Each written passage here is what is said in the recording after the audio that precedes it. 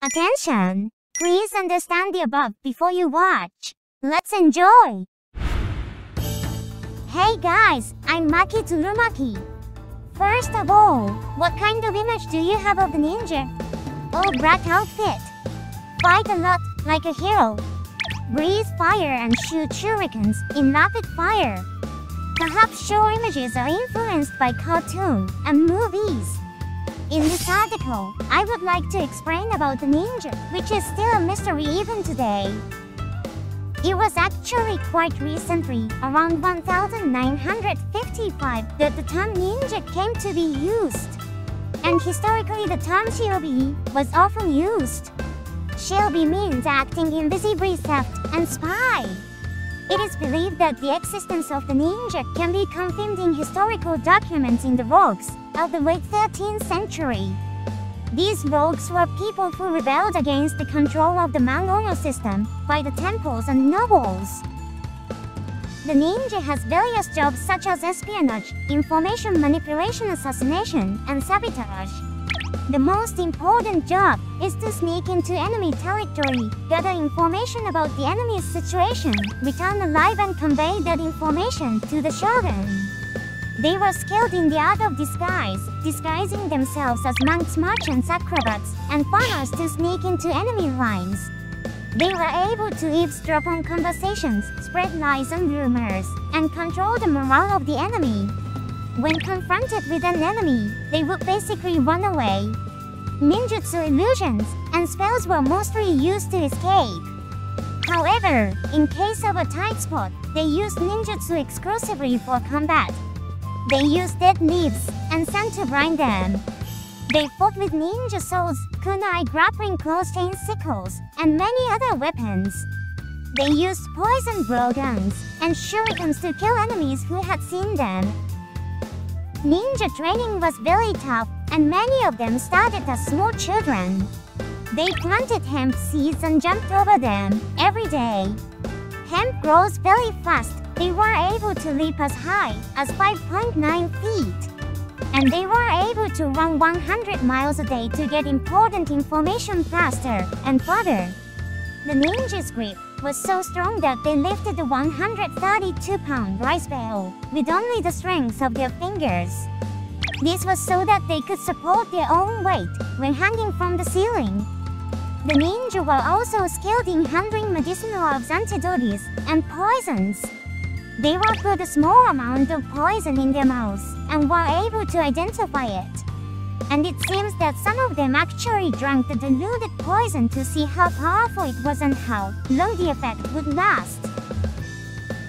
The basis of the ninja costume was the noji, a short jacket and hakama worn by farmers when working in the fields. The ninja costumes were made in various ways to improve ease of movement and functionality. The jacket has many pockets attached to it for quickly retrieving equipment.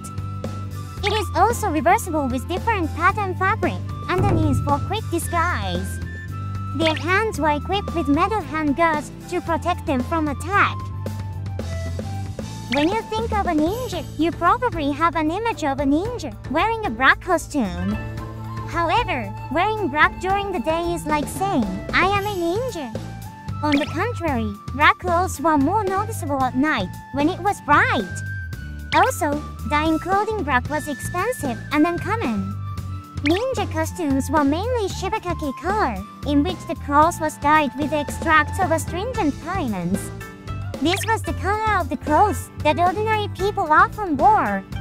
There was also a Kuwei color that was dyed with water or mud that contained more iron. Astringent pigment dyeing strengthens fabrics and has waterproof and antiseptic effects. Extracts of astringent pigment can be used to treat burns, frostbite, lower blood pressure, and prevent hangovers. It has also been used as a neutralizer for poisonous insects such as centipedes, bees, and vipers.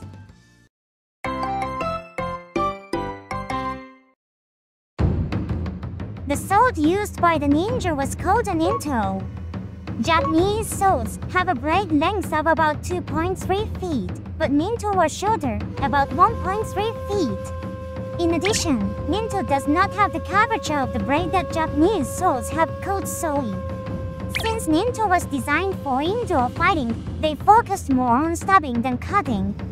But 素早く武器を取り出して相手を攻撃します。 phew! A master like him cut down his enemy. Another feature was the tip of the scabbard was sharp and made of metal. It was used to scale walls and fences when stuck into the ground and used as a step. The metal part was detachable, and by removing it and using the scabbard as a snorkel, it was possible to move through the water. On the other hand, if they carried a Japanese sword with an unusual shape, there was a risk that people would notice that they were ninjas. Therefore, there is a theory that there were no specially shaped ninja swords, and in fact, the ninja used ordinary Japanese swords. Next up, shuriken. Shurikens are often associated with ninja weapons, but their main purpose was not to attack.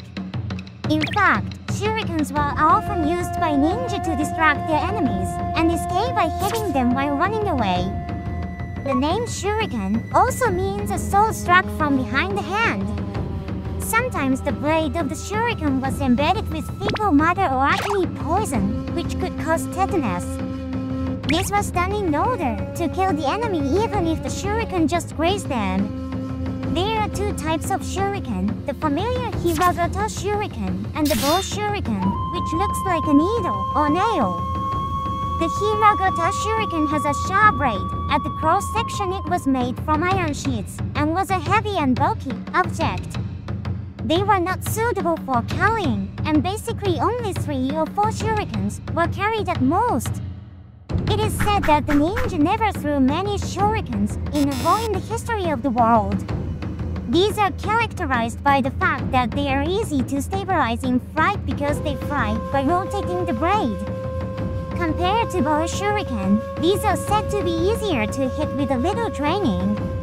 On the other hand, these were easily detected by the enemy due to the wind noise produced by the spinning blades. There are also some drawbacks such as the fact that the wounds are shallow compared to bow shuriken. The bow shuriken is more portable, more deadly and quieter than the Hiragata shuriken. The bow shuriken requires skill to adjust the rotation force according to the distance between you and the enemy. This is a powerful weapon that can inflict fatal wounds, but it was a difficult weapon to use. Finally, the most important mission of the ninja was to gather information, and using a shuriken meant that the enemy had found them, and they were in trouble. The ninja themselves must have kept them in their pockets and prayed that they would never get the chance to use them. Thank you for watching, guys. Did you enjoy this video? If you have any Japanese trivia that you want to know, please feel free to comment on it. See you in the next video. Bye bye!